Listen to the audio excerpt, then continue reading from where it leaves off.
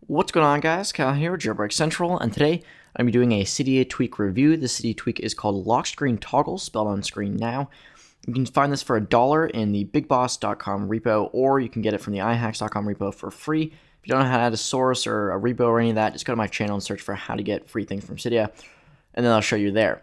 Now, basically, what it does is it allows you to access a ton of options like SB settings, but directly from your lock screen. You can see here, in there, just slide on the clock, it'll come up with a bunch of different options. There's respring, torch, so it does work with torch. You see there, I just turned it on. Wi-Fi, Bluetooth, it even works with do not disturb toggles. You see there the little do not disturb moon symbol on the top. If you slide again, it brings up even more options. You'll see locations, airplane mode, a bunch of others.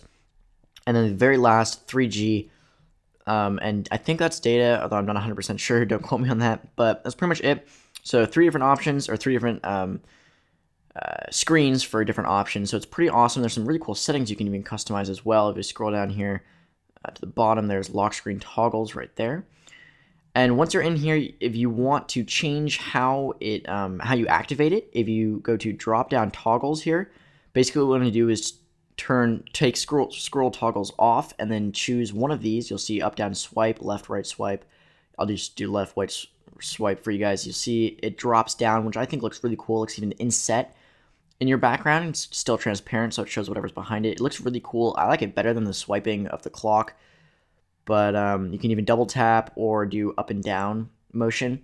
But either way, if you want to do this, if you want to enable those settings, you have to turn off lock screen toggles, or the scroll toggles, because you see scroll toggles is on, and I had an option to drop down toggles, but it doesn't work because it's on, so make sure you turn that off, and then pick one of these to make it work.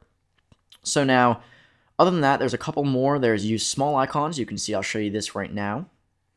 If I take that off, the icons are now much bigger. So like if you're if you have bad vision or something like that, it's a little bit difficult to see, then you can turn that off. If you want to keep torch burning, that's just for the flashlight if you have that in the back. You can do max toggles per page. I do 5, obviously, because that's the most. You want the most per page. But you can do 1 if you want it to be, I don't know, for some reason, if you only wanted 1, you could do that as well. Anyway, there's just a ton of different options, and it's a really great tweak. It looks really, really good. It's basically like accessing your SB settings, but from your lock screen. So if you want to change something really fast, instead of unlocking your device and going to SB settings or anything like that, you simply just swipe on the clock. Other than that, guys, that was lock screen toggles. Hope you guys enjoyed the tweak. If you did, don't forget to leave a like and a share. It really means a lot, guys. Other than that, I hope you guys have a great day, and as always, see you guys later.